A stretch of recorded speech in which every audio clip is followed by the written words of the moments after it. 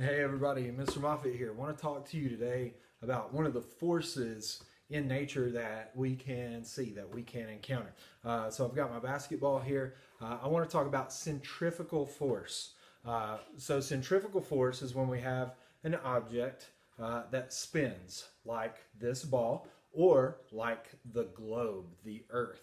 And what happens is that when the ball or the globe, the earth spins, there's force that is applied. And we want to think of that, it's running through, that force then moves to the center of this sphere. So whether it's this ball, whether it's the earth, it moves to the center of this sphere.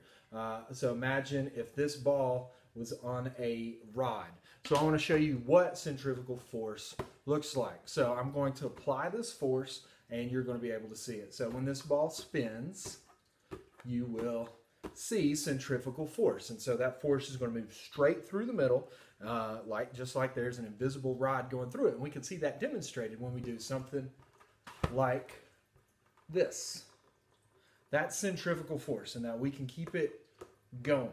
Okay, so that, ladies and gentlemen, is centrifugal force, one of the forces that's applied. That's why when you get on, let's say, I don't think they have them many more, but not a merry-go-round, but it's a sit and spin where you just spin the thing really fast, that it's going to throw you off unless you're in that center. The force is less in the center than it is on the outside. So one more time, if I can do it, that's why we can spin a ball on your finger is centrifugal force.